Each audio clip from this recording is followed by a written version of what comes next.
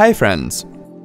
Are you experiencing sound-related issues in your Skype after updating or upgrading it?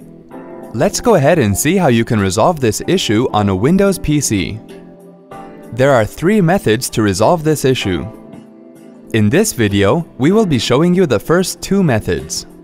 Here is the first method. Click on Start. In the Start search box, type mmsys.cpl and then press the Enter key. On the Sound window, click the Communications tab. Select the radio button next to Do Nothing and then click on OK. If the issue is still not resolved, try the second method. Here it goes. Click on Start and then click on Control Panel. Click on Hardware and Sound and then click on Sound. Select a playback device from the list and then click on Properties.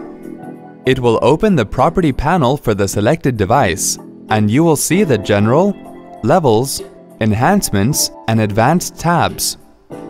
In the Advanced tab, deselect the checkbox where it says Allow applications to take exclusive control of this device.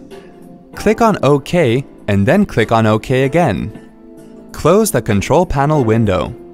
Wasn't that easy? Have a nice day.